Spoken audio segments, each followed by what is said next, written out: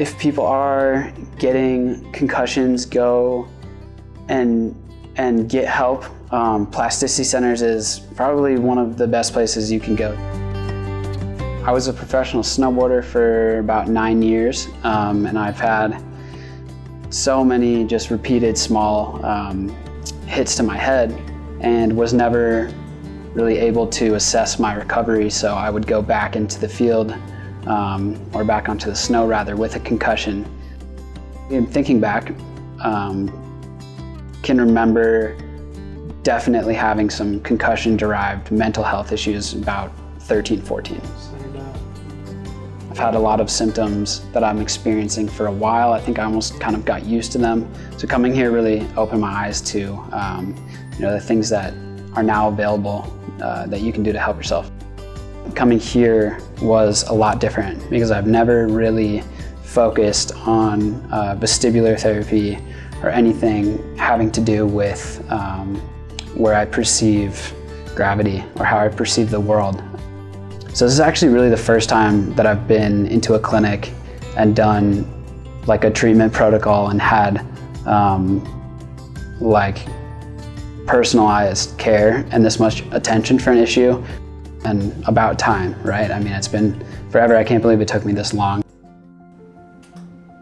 It's definitely something that fatigues you, but that's part of kind of resetting your brain so you can benefit from it.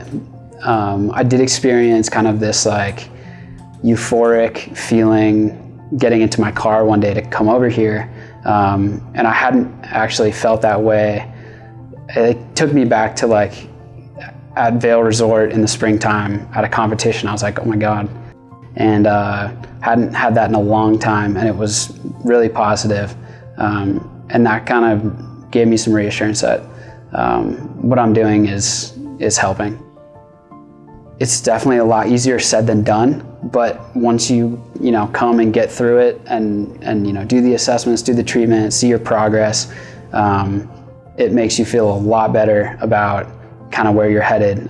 It gives you a good baseline to make some progress from. So if you're dealing with any cognitive issues, any post-concussion symptoms, any brain-related problems, be an advocate for yourself.